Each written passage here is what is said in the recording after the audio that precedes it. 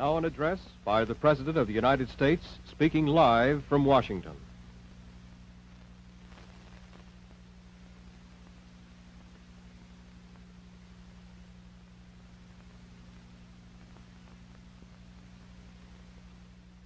Good evening, my fellow citizens. This afternoon, following a series of threats and defiant statements, the presence of Alabama National Guardsmen was required on the University of Alabama to carry out the final and unequivocal order of the United States District Court of the Northern District of Alabama. That order called for the admission of two clearly qualified young Alabama residents who happened to have been born Negro. That they were admitted peacefully on the campus is due in good measure to the conduct of the students of the University of Alabama, who met their responsibilities in a constructive way.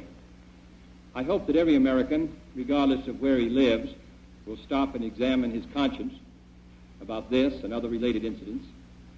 This nation was founded by men of many nations and backgrounds. It was founded on the principle that all men are created equal, and that the rights of every man are diminished when the rights of one man are threatened. Today we are committed to a worldwide struggle to promote and protect the rights of all who wish to be free.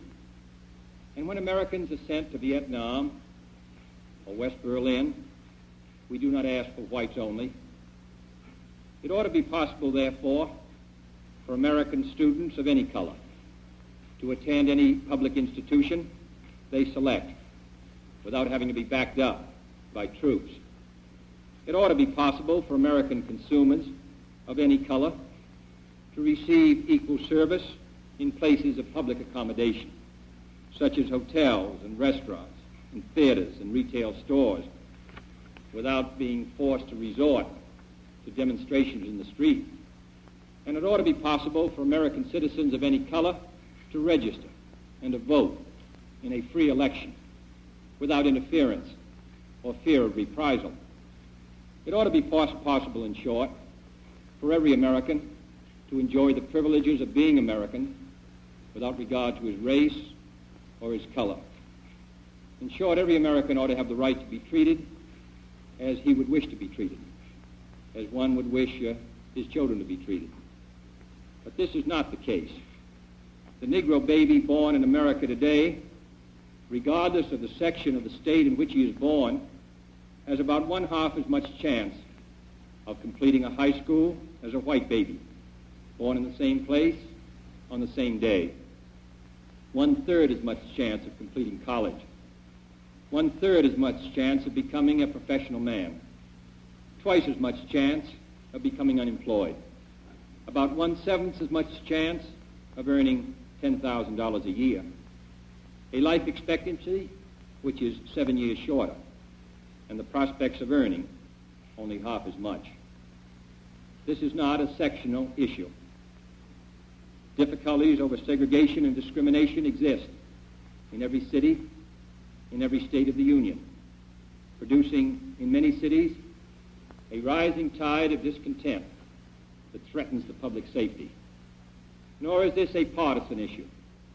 In a time of domestic crisis, men of goodwill and generosity should be able to unite regardless of party or politics. This is not even a legal or legislative issue alone. It is better to settle these matters in the courts than on the streets, and new laws are needed at every level. But law alone cannot make men see right. We are confronted primarily with a moral issue. It is as old as the Scriptures and is as clear as the American Constitution. The heart of the question is whether all Americans are to be afforded equal rights and equal opportunities, whether we are going to treat our fellow Americans as we want to be treated. If an American, because his skin is dark, cannot eat lunch in a restaurant open to the public, if he cannot send his children to the best public school available, if he cannot vote for the public officials who represent him, if, in short, he cannot enjoy the full and free life which all of us want, then who among us would be content to have the color of his skin changed and stand in his place? Who among us would then be content with the counsels of patience and delay? 100 years of delay have passed since President Lincoln freed the slaves, yet their heirs, their grandsons, are not fully free. They are not yet freed from the bonds of injustice. They are not yet freed from social and economic oppression. And this nation, for all its hopes and all its boasts, will not be fully free until all its citizens are free. We preach freedom around the world, and we mean it. And we cherish our freedom here at home. But are we to say to the world, and much more importantly, to each other, that this is a land of the free, except for the Negroes? That we have no second-class citizens, except Negroes? That we have no class or caste system, no ghettos, no master race, except with respect to Negroes? Now the time has come for this nation to fulfill its promise. The events in Birmingham and elsewhere have so increased the cries for equality that no city or state or legislative body can prudently choose to ignore them. The fires of frustration and discord are burning in every city, north and south. Where legal remedies are not at hand, redress is sought in the streets, in demonstrations, parades, and protests, which create tensions and threaten violence and threaten lives. We face, therefore, a moral crisis as a country and a people. It cannot be met by repressive police action. It cannot be left to increase demonstrations in the streets. It cannot be quieted by token moves or talk. It is a time to act in the Congress, in your state and local legislative body, and above all, in all of our daily lives. It is not enough to pin the blame on others, to say this is a problem of one section of the country or another, or deplore the facts that we face.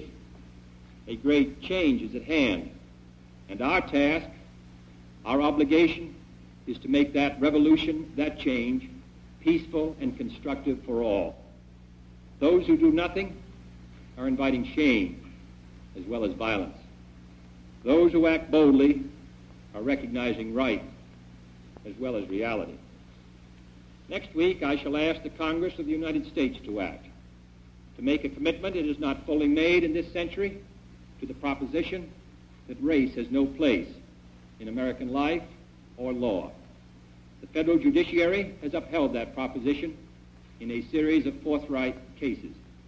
The executive branch has adopted that proposition in the conduct of its affairs, including the employment of federal personnel, the use of federal facilities, and the sale of federally financed housing.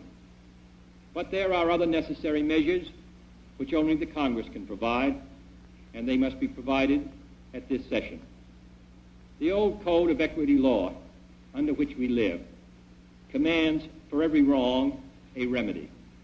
But in too many communities, in too many parts of the country, wrongs are inflicted on Negro citizens, and there are no remedies at law. Unless the Congress acts, their only remedy is the street.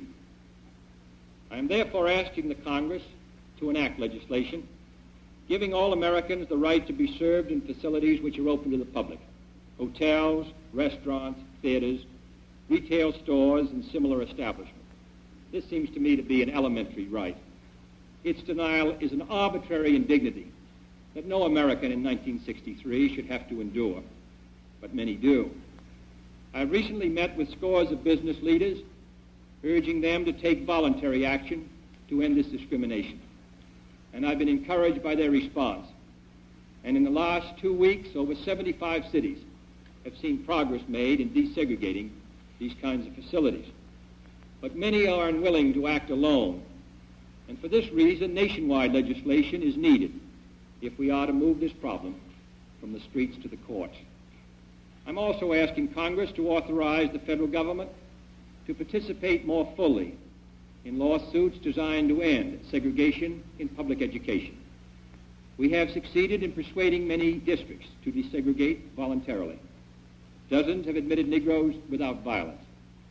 Today, a Negro is attending a state-supported institution in every one of our 50 states, but the pace is very slow. Too many Negro children entering segregated grade schools at the time of the Supreme Court's decision 9 years ago will enter segregated high schools this fall, having suffered a loss which can never be restored. The lack of an adequate education denies the Negro a chance to get a decent job. The orderly implementation of the Supreme Court decision, therefore, cannot be left solely to those who may not have the economic resources to carry the legal action or who may be subject to harassment. Other features will be also requested, including greater protection for the right to vote. But legislation, I repeat, cannot solve this problem alone. It must be solved in the homes of every American, in every community across our country. In this respect, I want to pay tribute to those citizens north and south who've been working in their communities to make life better for all. They are acting not out of a sense of legal duty, but out of a sense of human decency. Like our soldiers and sailors in all parts of the world, they are meeting freedom's challenge on the firing line, and I salute them for their honor and their courage. My fellow Americans, this is a problem which faces us all, in every city of the North as well as the South. Today, there are Negroes unemployed 2 or 3 times as many compared to whites.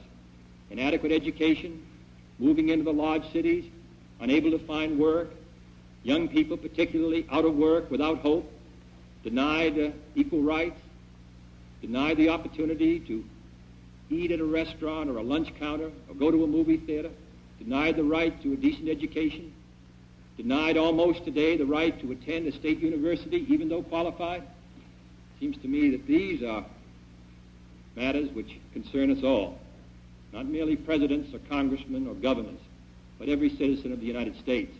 This is one country.